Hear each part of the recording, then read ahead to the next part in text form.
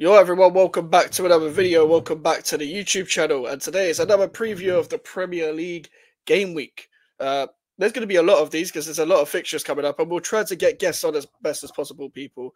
I want to do this show with a guest each time, but it's very hard to get people onto the channel, and also with Arsenal West Ham coming up, I'm kind of collaborating a lot with a lot of people anyway, so it's kind of hard to just rearrange that, but we will have guests when we do this more often, but for now, you just got me, unfortunately. But make sure to leave a like on the video and subscribe if you're new. We are on the road to 1K, as we all know here. And we're on 600 and something subscribers. So big up to you lot for the support, man. It's been amazing. But yeah, obviously, we won't be talking about West Ham Arsenal in this video because I'll give my prediction and that's it. Because we're doing a lot of previews on the channel, a lot of previews on other people's channels as well. And you're seeing this on 12 p.m. Friday. So check out the preview with Waffle TV, Abs, shout out to Abs. Check out the preview of Alfie. And on 7 p.m. on Friday, the day you're watching this, I'm going to be on Josh's channel. I'm going to be on True Gouda.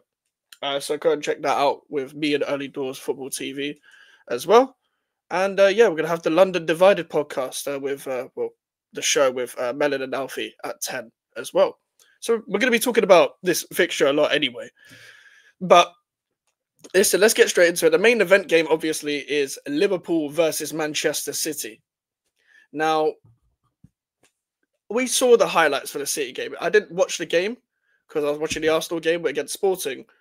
But we saw how City crumbled. We saw the fact that it was them pretty much taking players off because they thought they won the game and they need to rest players because of the fixtures coming up. And Pep made a triple change. And then it all unfolded from there. The high line was still there right at the end of the game. Very suicidal high line. And they drew to Feyenoord 3-3 at home. We've never seen Man City crumble like this. You could argue that in the World Cup season, that City were crumbling a little bit. You could argue that even last season when they lost to Wolves, and I think they lost 2 in a row or something like that. I can't remember. It was just the games they didn't have Rodri in, they lost. And yes, they don't have Rodri now, but it isn't just Rodri. It isn't just because of one player. And even then, if we're talking the standard of Manchester City, it's genuinely a disgrace if one player is trying to keep you up throughout the whole time. Because let's be real, yeah? You are Manchester City. You was renowned mainly before 2020 or 2021 for having 2 players in each position for the most part. And not necessarily all different players and 24 players necessarily, but you had 2 players in each position that could do you a job in each position of the highest of quality. We are not seeing that right now. We are seeing probably the most washed set of midfielders that Man City have ever produced.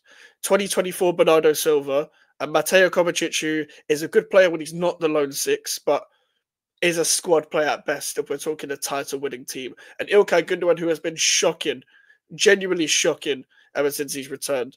We've got a Kevin De Bruyne who doesn't really get to play as much, and then watching his minutes, and it's not going to be the same De Bruyne naturally because he's getting older and stuff like that. You've got a James McAtee who doesn't play. I don't know if I've missed anyone. Rodri's injured. You're playing Rico Lewis there. Rico Lewis had a bad season. I think he started quite well, but overall it's been quite bad. That is the most washed set of midfielders, washed set of profiles I've seen. And I thought it would be better than this. I was the one that, at the start of the season, hyping them up. And when I watched Man City against us, and yes, it was against us, we're shit. But they actually started better than they usually start. I thought they're going to kick on. They can only get better from here. And yes, Rodri got injured, cool. But just with the way they were passing, the way they were opening up teams, they genuinely looked a threat. Even more of a threat of last season. I thought they actually learned from some of the problems they had last season. But when you look at it in retrospect and look at it in hindsight, they have not learned one thing. They have just fallen off a cliff. And this was kind of always going to happen, but what we always think is Man City will figure it out because they're Man City and because they always tend to figure it out. However, in this case, that isn't going to be the case at all. Let's be real. Because when it comes to Man City, they usually capitalize and refresh their squad whenever there is a problem. They failed to do that. They just brought Gundogan back. They got Savio in, great signing, and he will become good because Man City players, when they have that first season to settle in, usually become good, unless you're Doku. But Savio looks like a decent player. However, they need that Kevin De Bruyne depth properly. Like Phil Foden isn't doing it. And we were talking about this on Omar's channel yesterday about how everything's kind of around Haaland, but you're not giving him the service anyway. It's funny how Haaland is the top goal scorer, and he still probably isn't getting the service he deserves. In fact, he probably never have got the service that he deserves, especially outside when Kevin De Bruyne is not there. And people kind of need to put, if you don't respect Kevin De Bruyne by now, you kind of need to put a bit more respect on his name, because without Kevin De Bruyne, Man City are so fucked. And I didn't think he'd had this much impact. I knew how fantastic Kevin De Bruyne has been, but you didn't think that one man could just disappear like that, and then your whole pretty much build-up disappears, and your whole creativity disappears. The problem is people are pinning 2 players on Haaland to mark him out the game, and then there's none of the midfielders and none of the wingers are following up on a second ball to have a shot from outside the box or make a later run was inside the box. So the few chances that Phil Foden gets, he has to finish them, because you ain't getting many of them. The ball ain't going to you. The ball is trying to go to Haaland, and half the time it's a half-hearted ball. Because without De Bruyne, who's a good crosser? Like Savio is a decent crosser. Doku isn't. Grealish can be, but not from the winger position. Not from the winger position. Like, I've said this for time, Grealish, you're not a fucking winger, but that's Man City for you. You got to lie in your own bed for that. Gundogan kind of used to put those kind of free balls in sometimes, but come on, man. Gundogan looks so washed. Kovacic ain't the best when it comes to like range of passing. Even Rodri wasn't. So Haaland ain't getting much when De Bruyne's not there. Mateus Nunes needs to start for Man City. The guy doesn't start enough, and the guy will bring you a whole new energy. They need runners. Mateus Nunes is a runner. He's got energy in midfield. That's what they need. That's exactly what they need. However, this is where it gets sticky for them. It gets a bit techie, because they're going to Anfield. They're going to fucking Liverpool, the hardest ground in England to go. Like, Liverpool don't lose at Anfield much. Nottingham Forest beat them, but no one else has gone there to beat them. And apart from that game, they've looked on form. They look ridiculous. I watched, obviously, some of you were on the watch along yesterday for the Liverpool-Real Madrid game. And Liverpool look like the champions of Europe. With Real Madrid, I get they have injuries as well, but come on, we can't keep discrediting a Liverpool win every time they win a game. Every time Liverpool win a game, we can't be discrediting it. Like, for me, it's actually kind of amazing to carry this on from what Jurgen Klopp has done, to slot in, no pun intended, and kind of put your own ideas onto a squad that's pretty much the same, because they haven't signed anyone for the first team. And there you go. The only thing I will say, I'm going to try and get this, because I actually forgot to look this up whilst doing this video. I heard Konate has got an MCL, but I'm going to check that quickly, because when it comes to Ibrahima Konate, this guy has been one of the best players of the season so far. So he did hobble off the pitch. Conor Bradley picked up an injury as well, of course, as well. Trent's just coming back, and Joe Gomez could probably slot in. But even with, let's say hypothetically, with Liverpool, that it's what's it called? Let's say Trent comes back in, and it's a back four: Trent, Gomez, Van Dijk, Robertson. Despite the fact that Robertson hasn't been great this season, despite the fact that Trent can go out 1v1, City haven't really tested anyone 1v1 with their wingers, and they should probably play Doku for this game and put Mateus Nunes in midfield with Kovacic, in my opinion, bench Gundogan, put Foden in front. Or no, actually, forget Foden, put De Bruyne in front. And then Savio on the right, Haaland up front. But even with a back four, what I just said, that is going to be fine against Manchester City. I don't even think City will score. I think Liverpool are going to put City to the sword. I'm going to put them away quite comfortably, to be 100% honest with you, because it's not even just the individuals, it's the system. It's the same with Arsenal, where it's like, it's not just Saliba and Gabriel. Like, the way Arteta and the coaches organise them is very good. Very, very good. Like, the ability to keep clean sheets and stuff like that as well. And the ability to defend against like wingers that are mobile, but they're just not strong enough. So you can just put your arm there just to defend them. That's what Konate and Van Dijk do. That's what Saliba and Gabriel do as well. But even without Konate, I think Gomez will slot in just fine. Even if it's, I don't know if Kwanzaa's fit, but even if it's Kwanzaa for just one game, I think he'll come in and do a good job, especially at Anfield. I don't think Kwanzaa's that good in terms of like, I don't think he'll be ready to be a regular starter for Liverpool ever. But I think he's a good young player that could be a good squad player. And that's also a fine thing to think about as well. As long as they don't go a bit too pragmatic, they can put City to the sword. They just need to play the similar teams they've been playing. Whether it's Diaz or Gakpo on the left, it doesn't seem to matter when it comes to Liverpool as well. They just look just as effective. They look just as dangerous. Mohamed Salah on the right. When it is, like, I don't rate Darwin Núñez, but to be fair, if you just treat him as a squad player, he can come in and do a good job. He can come in and do a good job for one game. He's just not that type of player you want to win a league. I still think Liverpool need to buy players, but to be honest with you, I said this on Omar's channel as well. My only concern when it came to Liverpool was, for example, I didn't think Liverpool could carry this on in sense of not in the short term, but the long term, for the fact that they've got a very small squad and they don't seem to invest that much either. But I'm looking at it right now, and who else is going to? But Arsenal and Man City. I think Man City should do things in January. I don't think they will do things in January, which is bad. I don't think Arsenal will do things in January. Arsenal had a terrible transfer window. I think if you're Liverpool right now, they seem to be the most coached and the most balanced, like the best coached and most balanced team right now in the Premier League. They can carry this on. I still think get a midfielder to help Gravenberch out, get a six to help Gravenberch out, or to somewhat re-energize a little bit. Just for, even if it's a midfielder, just for depth, someone you can trust that can come in and do a good job in the squad. Like even the players that I don't really particularly rate for Liverpool, like the Szoboszlais, etc., like the Darwin Núñez's, even Luis Diaz before this season, Arne Slot's done a fantastic job with them. Like it generally comes to a point where whoever comes in does a good job, like or does the job that they need to do. Even when it was a hard away day against Crystal Palace, a game they could have drawn, someone comes in and just makes a name for themselves in that specific game. They're grinding results out, which is something you can't really be doing at this stage of the season. You want to do it at mainly at the results based end of the season, but nobody else is performing well. And to be honest, I don't see Arsenal and Man City. I see Man City getting better. Don't get me wrong,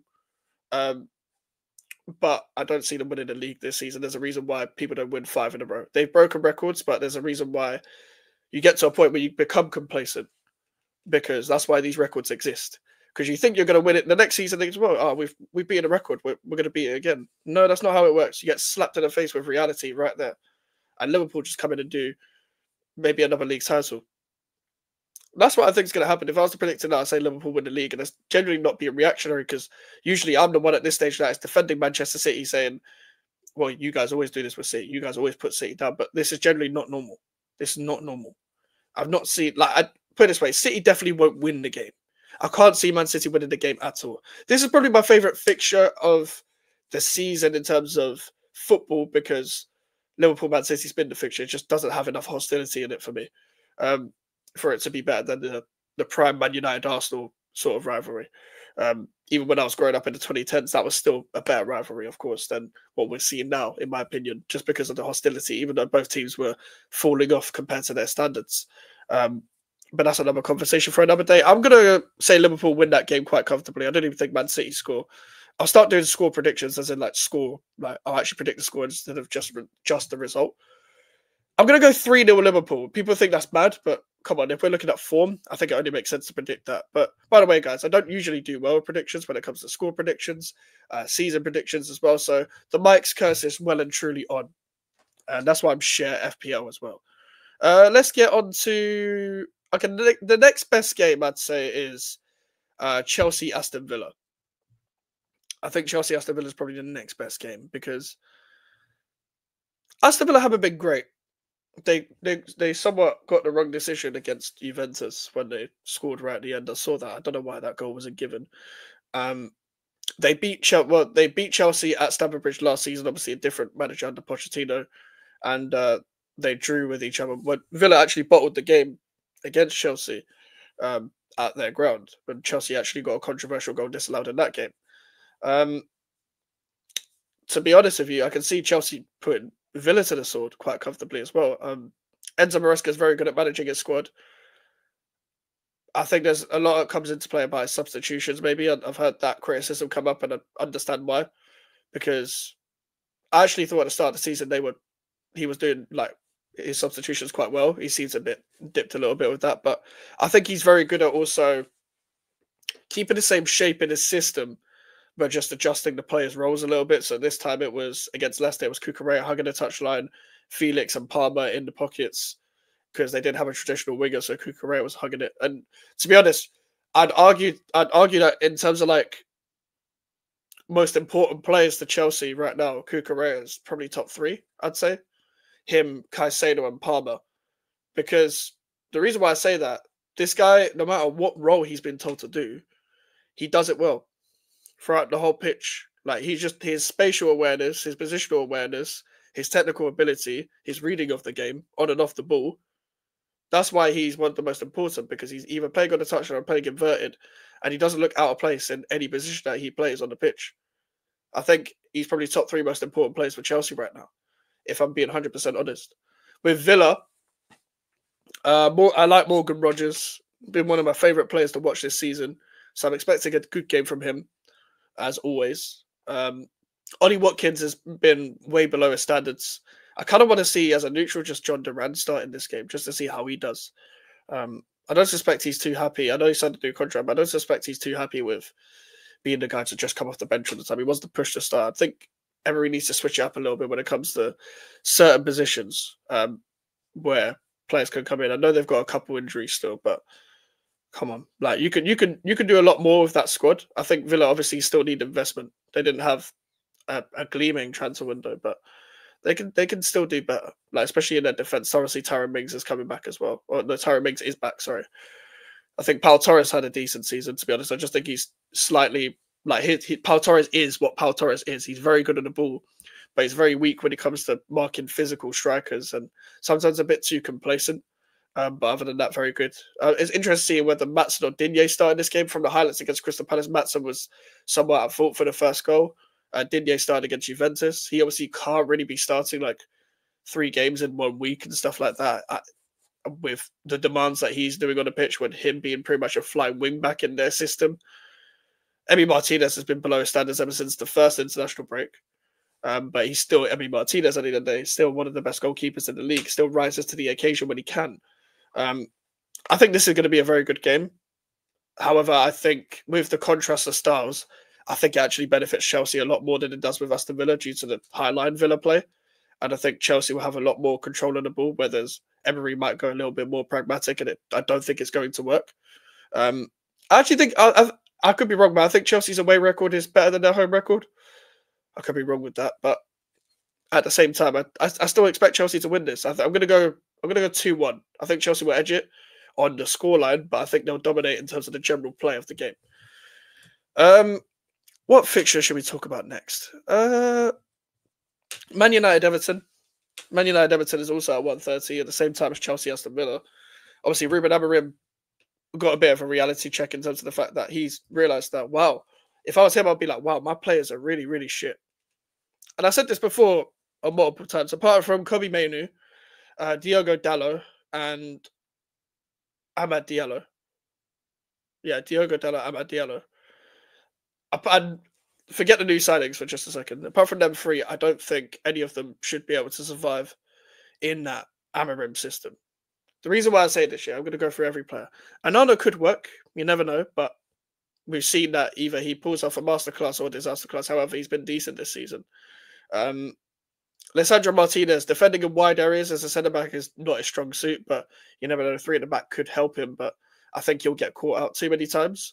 Johnny Evans is too old. Like, we shouldn't even be talking about him, really. Like, the guy was a very underrated centre-back in his time, but come on, like, let's be real with it. Just nah. Harry Maguire, no. Nah. Squad player maybe, but no. Victor Lindelof, can't believe he's still there. And I'm not talking about the new signings, as I just said, so I'm going to skip over De Ligt for now and Lenny Yoro. But also, I think Mazzarri is a great signing, and I think he could be a 3 at the back option as well. The way they put that against Ipswich and Amad Diallo on the right wing back role, I think Amorim did well with that. I actually didn't think they played that bad, considering the players they have. Garnacho, Rashford, and Bruno Fernandes as your front 3 is awful.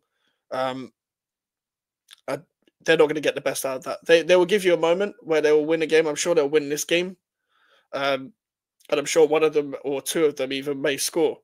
And he might go with a similar front 3. But at the same time, on a consistent basis when it comes to how they could do for the long term. Don't think they'll give you decent seasons week in, like year in, year out. People be like, but Garnacho's young. Age in football is the most overstated thing as well. We don't talk about Haaland's age when he's doing well. We don't talk about Saka and Foden's age when they're doing well. No one says, but they're still young. We only talk about them when they're trying to defend the player. Now, yes, to a certain extent, the only reason why I say he's still young, cool. If he's still young, then don't play him as a regular starter week in, week out for your club. Play him as a super sub. Play him as a squad player. Because you're going to get criticised the same way every other footballer does. And that is how it works, man. He's not going to develop at that club. And he's not going to fit that system. It's similar to the Van Gaal situation where in these three at the back systems, if you're a winger, and you see this in every system, you saw it with some Chelsea wingers at, under Tuchel. If you're a winger in a three at the back system, you're kind of fucked in a way because you've either got to play the inside 10 in the 3-4-2-1, or you got to be a wing back. I remember Louis Saha, Wilfred Zaha said that under Van Gaal, as a winger, you had to be either a wing back or a striker. Nothing more, nothing less, because of the way he plays. He played 3-5-2 at times, played 3-4-2-1 at times. Like that was what he played. So I don't know why my camera's doing a madness, but that's why the Rashfords ain't going to survive. That's why the Garnachos ain't going to survive, and Amorim won't succeed unless these players leave.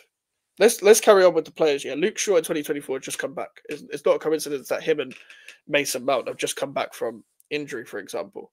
I'm just going to turn on my lighting quickly.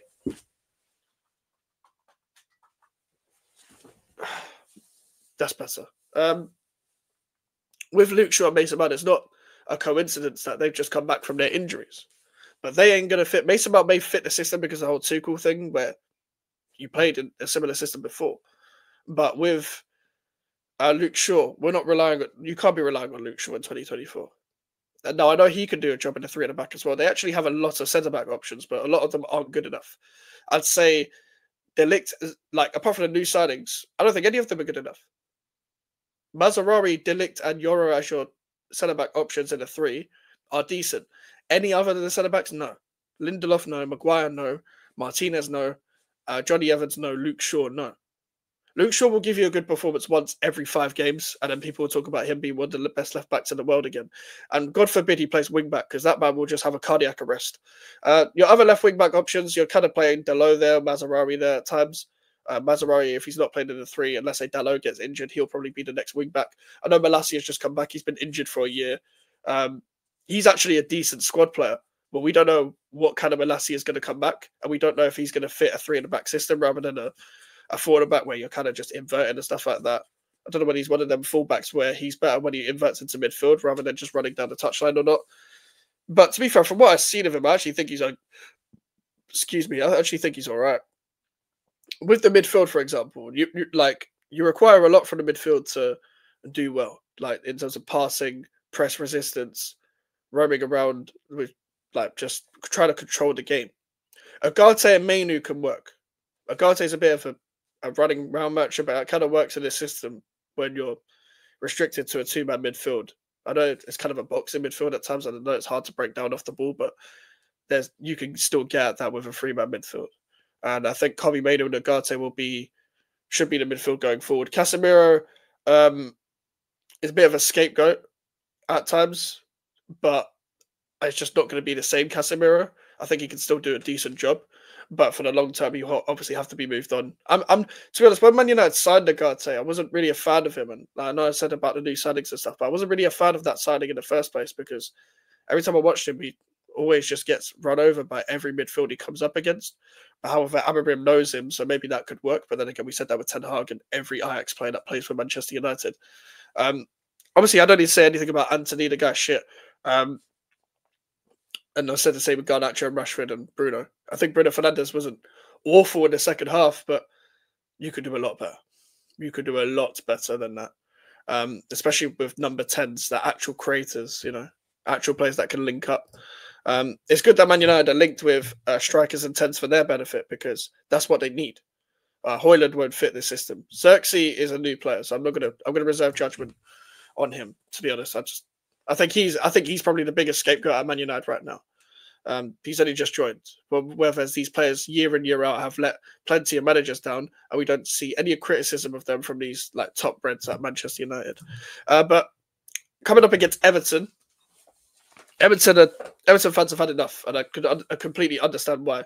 Their last two games was 0-0 against us and Brentford. They don't go out to score goals; they go out to get the draw. I don't think they'll get relegated, because the league is so shit. Even despite Ruud van Nistelrooy going to Leicester, which we'll get onto as well. Still, I for me with Everton, yeah, their squad isn't great, but their squad is better than what Sean Dyche is doing. He said Iliman Ndiaye is not a number 10, bro. That's exactly what he is. That's exactly the position that's his favourite position by far. It's not even that, and at Sheffield United at times the two up front. You could do so much more with that attack with McNeil whipping in crosses for a target man like Calvert-Lewin and Beto, with Ndiaye just playing just in behind him and stuff like that. Pause. I don't know where Tim Burnham is, because he started the season well. I don't know whether Sean Dyche just doesn't like him. Maybe he's too technical for Sean Dyche. But maybe the midfield is a bit of an issue for Everton. Like Branthwaite's just come back in for defence as well. It took him a long time after Michael Keane's pretty much been benched Jake O'Brien. I don't know what the point of that Jake O'Brien signing was if you're not going to play him over Michael Keane, but we know that Sean Dyche is one of them managers that just has his favourites and is very negative. Patterson got injured in the under-21s game from what I saw. Amanda Brosier's trying to get his fitness back, so they're kind of desperate for goals right now. But I also don't think they set out to score enough, which is why I don't think they'll win this game either. I'm going to go with a 2-0 Man United win, and it'll probably be Amarim's first league win, in my opinion. But don't be surprised if Man United fuck it up. I'll briefly talk about West Ham Arsenal. I think we will lose that game. I just think Arsenal will turned it around, decent form right now. Forest and Sporting back-to-back. Obviously, we beat Newcastle, but I don't know, the way we played, you can kind of see holes and gaps where we can be got at.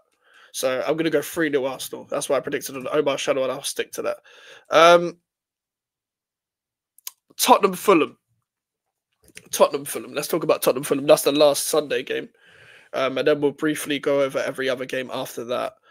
With Tottenham-Fulham, obviously, Fulham lost to Wolves. It's one of those games where that's a typical Barclays result. Wolves just won their first game of the season just before the international break. They come back and they beat a Fulham side who's been on form. Despite it being a 4-1 result, I didn't watch the game, of course. So Fulham fans will be well more versed in their club than I am. But at the same time, they shouldn't take this to heart. This should actually be an opportunity for them to bounce back, as the typical phrase goes in football, to try and get a result at Tottenham, because Tottenham's form all season has pretty much been win-loss, win-loss, win-loss. And also, they've got Vicario injured as well. He's out for months, and Ange Postecoglou has said that they're not signing a goalkeeper. So this should be quite entertaining to watch Tottenham, because Vicario is out and Forster's in goal. Now, Vicario has his faults on corners and maybe commanding his box and stuff like that, but everything else he's good at. Fraser Forster is too nimble, and we saw this we've seen this since the Antonio Conte season. If you guys watched the Galatasaray game as well earlier this season, you see what Fraser Forster performs like. If he's performing for the rest of the season and they actually believe in him, I think you're going to see a point where I'm just like, no, fuck this. We believe in, and fuck this about believing in Fraser Forster. We've got Alfie Whiteman and Brandon Austin, who are the two youngster goalkeepers that seem to be in the squad for Tottenham. We're trusting a youngster instead, honestly. I don't actually know how good Alfie Whiteman and Brandon Austin is, but maybe a Tottenham fan in the comments that's watching this can let me know. Also, as well, I think Tottenham need to start winning, just start going on a run. Like, it's a very underinvested squad. It's a very, like, just, it's not really been taken care of. That attack is horrible. But they should be taking out confidence from beating Man City away from home, even though they always get a result at City, into the next game. However, this is what Tottenham typically do, is they win against City and then they lose against someone that they should be beating.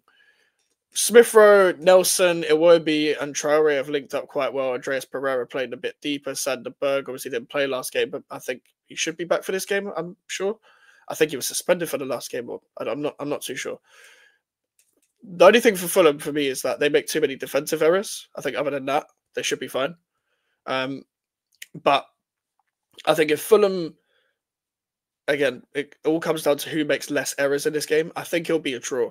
I just think it'll be one of them days where Fulham are on it, and maybe they press a bit higher and up the pitch so Tottenham can make a mistake playing out from the back. Tottenham have a couple of defensive injuries as well. Obviously, I'm recording this before the Roma game, a couple of hours before the Roma game, so I'm going to check them out in that game as well. But I think it'll be a draw. I think I'm going to go 1-1 for that game. We'll briefly go over every other game now. Brighton, Southampton tomorrow.